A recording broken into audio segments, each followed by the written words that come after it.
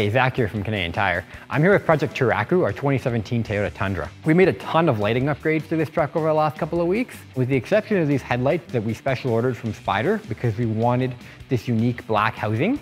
Everything else we did on this truck from a lighting perspective was sourced through Alpena, off the shelf of our local Canadian Tire store. The Alpena stuff is high quality LED at an affordable price, and like I said, readily available to your local Canadian Tire store. So the first thing we did was we upgraded our factory fog lights by replacing them with these Alpena QuadFire units. These are really nice, versatile, square.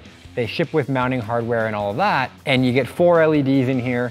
They're 16-watt units, outputting about 1,500 lumens of this nice, intense white light that match, HIDs or LEDs you might have on your car already. In this case, we mounted them using these application-specific brackets that we special ordered from Alpena.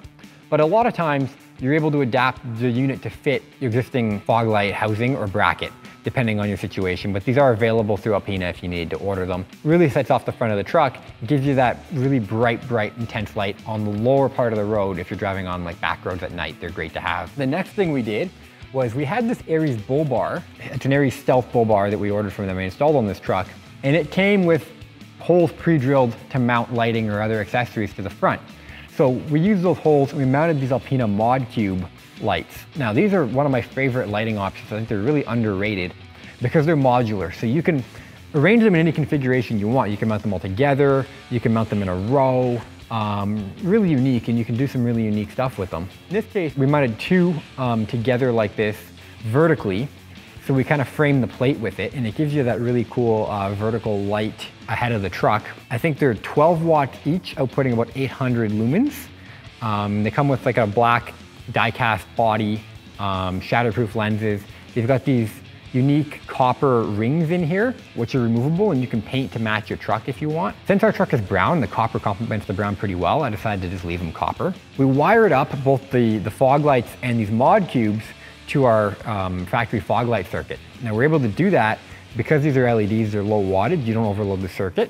And the big benefit is that these are all controlled now through the factory fog light switch inside the cab. So we didn't have to run any extra wiring into the cab or anything like that. So it's a really slick, really clean installation. I think these look great. I think these ModCubes in particular really set off the front of the truck and give it a unique look that you don't see out there. So I'm really happy with the way the front lighting on this truck turned out. So we didn't forget about the back end of our Tundra. We made a bunch of lighting upgrades there as well. Starting with these Alpena QuadFires that we mounted below the bumper to get some additional reverse lighting. These are the same QuadFires we used for the fog lights up front, except now we've mounted them here. So just goes to show you how versatile these lights are. In the case of the Tundra, there was already a factory hole on the bottom of the bumper in these locations. So all we did was we ran the hardware that was supplied with these lights through that hole, no drilling at all.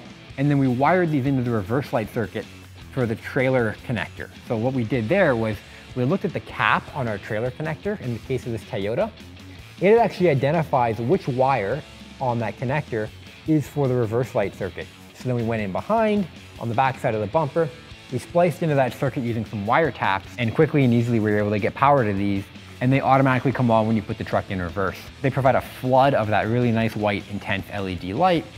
So if you're backing up at the cottage or in back roads or whatever where it's really dark, you get that flood of light and it's easy. You can see everything behind you really easily. The other quick and affordable accessory we added back here is this LED strip below the tailgate. So this is becoming a really popular accessory with truck guys.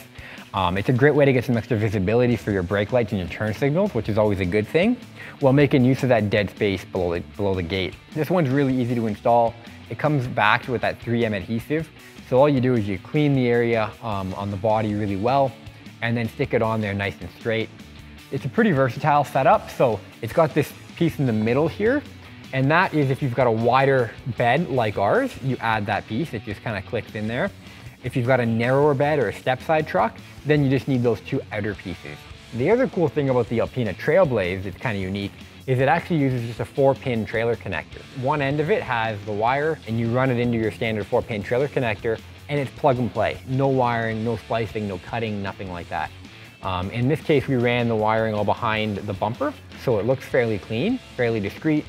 All you see is this little piece here where it plugs into the connector, so very easy to install, affordable upgrade, get you some extra visibility.